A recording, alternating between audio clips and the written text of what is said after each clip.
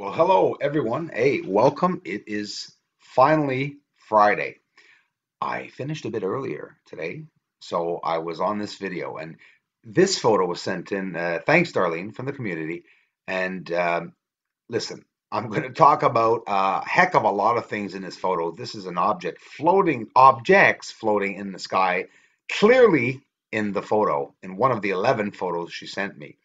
Thanks, Darlene. I appreciate it. And Darlene had noticed just an odd light at the bottom of the photo. And of course, I'm going to point like the 20 things in the photo because I don't know. I'm not used to looking at other people's photos. I honestly never have, ever.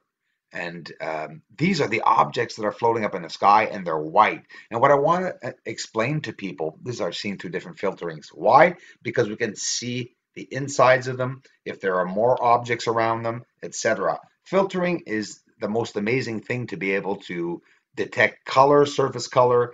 You could probably even distinguish a proper routine or system with your own editing and make your own science. Listen, this is the future, okay? There are many ways to edit photos to be able to see the surface. And by the way, if you see any lines in this video, there they're not supposed to be any, but YouTube, I'm noticing now, are posting lines. What do we see? This is great, and I couldn't wait to show you all this. And Darlene, too, at the top of the photo, you must have noticed it. It's very bright in the photo. Here's your other photo, Darlene, that you can see the objects are actually separating. This is pretty incredible. And when you see all the different photos that you sent me, there's always this group of objects on the top.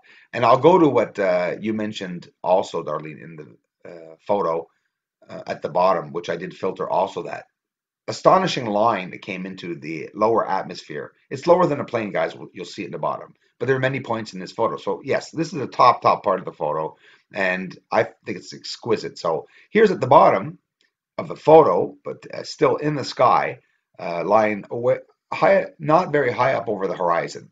But of course, this bright light and stream that is not straight, so ever thick, with sort of a clump at the end, and it's very bright. And it's actually brighter than the sun itself, and a white light, not yellow at all.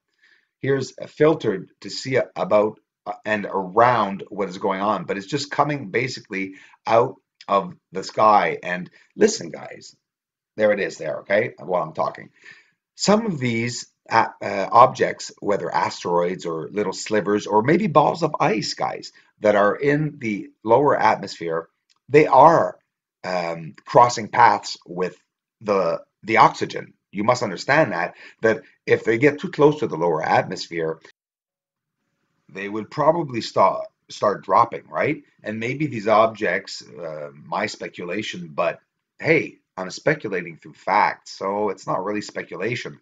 An asteroid in the lower atmosphere would what get heavy, then what create drag, right? From plowing into the atmosphere at a faster and faster excessive speed. Then would it not enter the atmosphere and just puff out in puffs of smoke and obliterate the minute it burns up in the oxygen? Now, whether these objects are ice objects or not, they are objects. And it's not hard. When I filter like a flare, I love this filtering technique, guys, because flares don't show up. They never do. And that's a great video for one of the next videos. I think I'll show how to eliminate flares and how to detect flares or not, because that's a really controversial thing, I think, online. Is it not? We don't know if it's flares or if it's planets that we're seeing beside the sun. I'm hearing some even very, I'm not going to mention them because I still respect them, very good channels on YouTube that talk about UFOs that are very well placed in on YouTube, that I heard in the past month descending people saying that there were planets beside the sun. I think that's pretty crude. I think that's really I don't know. It's not thinking out of the box, anyways, I'll tell you that. You can see it up there, the light at the bottom there, and they come in so low. Like this is very low, and you can clearly see something at the end and through the filtering, an object like at the end. But we're going to get to, I mean, this is one photo. I mean, several photos, but one group of objects that are sort of floating around up there in the high. It was high enough in the sky, yes, and but was it that the lower atmosphere? At what level is the lower atmosphere? We're gonna go back to see the spaceship. I mean, oh my gosh, I can't even believe I just said that. I'm not gonna say spaceship, but it's not. It's an object, guys. Okay, we're gonna see that right now after this last. Look at that, guys, floating around the sky. Okay, and these I've noticed they're gonna appear.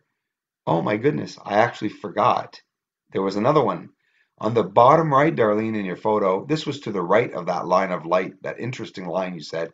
There's this object, and I'm looking at it, and yes, it's clearly an object with some kind of a dust around it at the bottom of it or trail. That is, my goodness, this was so low. It was basically leveled between the houses. And yeah, through the filtering, it's not a flare and it does show up and it's not an object that was on the surface. And I wasn't sure at one point because it was ever so low. There's that line that came in again. And at the top of it, just, I don't know, the top is blue are the clouds. That's filtering. It should be blue. This one here, I'm going to filter it. Take a look at that. This was amazing. This was sent in anonymously by someone in the community, though. Thanks so much. I really appreciate the contributions like this, guys. And it was caught, guys, right here in my own province, about half an hour to maybe an hour away from where I live. So I thought that was pretty cool having it sent in. And it's just an object that, oops, what happened? Shouldn't this be the same color as the clouds? Because you're seeing the clouds were filtered are now very blue at the top there, and the green is the bottom. Just this is actually sorry, blah, blah, I'm stuttering. It's the sky further with a lighter blue, so it's just getting back a blue and a green. But this object is a particular color. I'd say actually three or four particular colors, and we'll see that. But you see the orange glow in the sphere-like object right there at the V shape. It's in there. There's something inside of that light. Our eyes see white things. Like in Darlene's photo at the beginning, it's also white. Those dots, those amazing, uh, gigantic objects that are in the sky are white because we see through the white spectrum of light. We will always see things white.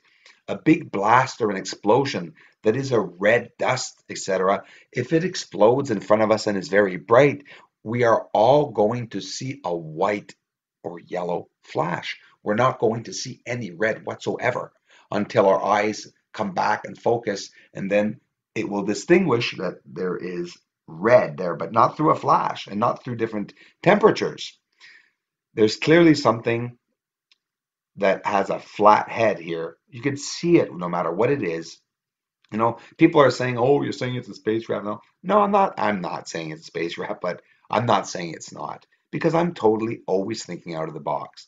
And do you notice the black line in the center is actually a symmetrical structuring? I mean, you got to look close at these objects, okay? And when you do look close at these objects, you find a lot, but you have to zoom in a lot to see and analyze them.